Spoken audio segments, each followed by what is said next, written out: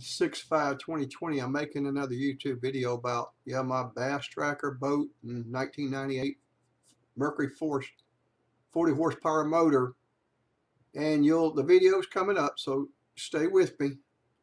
It's about a leak I found on my Force motor that wasn't supposed to be there and how I fixed it. So it was an easy fix. So my name is Mike, and I'm at 706-394-5879. And I have a lot of videos on here, as you can see on my channel. So let me go on to and start the videos of how I fixed this.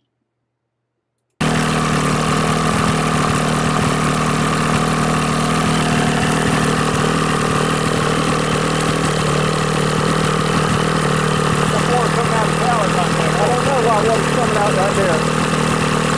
I've seen that before. I don't know what it is, why it would be coming out. Coming out on this side too. It is?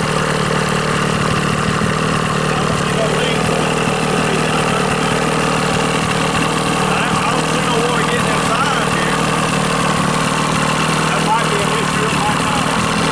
I don't know if it's normal or not. June 6, 2020. Here you go, Joe. I took that off like you said. I'm gonna crank it up. Took this little piece off where it spits out the back through the hole. It was just a wraparound piece like you said. Let's see what it's gonna do. See where it's leaking at. See that gasket right there? Kind of pull that gasket up a little bit right there so I can see where if it's leaking around there.